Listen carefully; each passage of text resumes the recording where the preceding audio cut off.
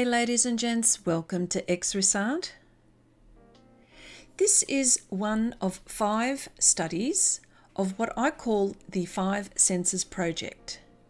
The project includes painting an ear, nose, mouth, hand, and in this video, the eye.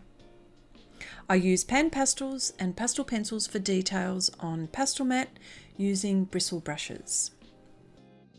The aim of this project is to get a feel of how to use bristle brushes, mixing various pan colours with confidence, and last and by no means least, getting practice with values.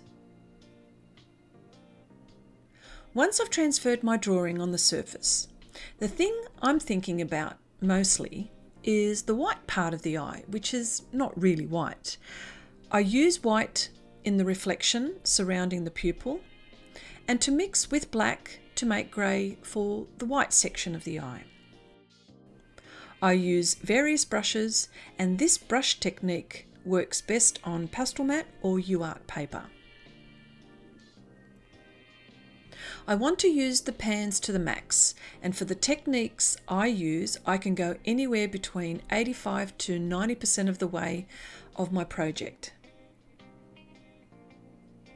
I also use the bristle brushes to blend the pastel pencil application.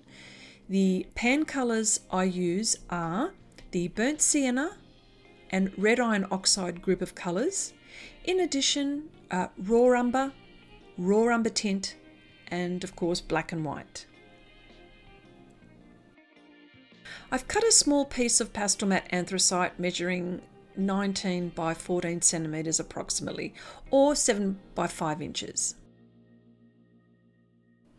I just wanted to pause for a moment and mention that if you want to view the real-time version of this video, I invite you to become a patron and view this on my Patreon channel, where I go into depth about my thought process and how I develop my blending and mixing techniques.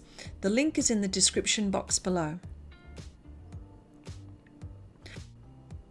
I use a small piece of 110 GSM cartridge paper to mix colours, which is an invaluable, fabulous tool, all those adjectives that I'm using here, and one which I rarely go without. The surface allows me to apply many layers, and I take full advantage of that, but always applying light layers, slowly building, adjusting my values as I go along. One of the reasons for painting these studies is to get you used to looking at some key points. For example, this eye. I feel the key points are the corners on the inside, like of the eyeball. Another thing to look at is the creases on the eyelid. And another key point, which I think is important, and to finish it off, is the eyelashes. And of course, all the way thinking about your values, applying darks and lights to give it a 3D look and to give it some shape. I hope this video has been a little helpful. I invite you to share this video. Subscribe if you would like to see more videos as I upload them. My name is Chrissy. Thanks for watching and keep on keeping on.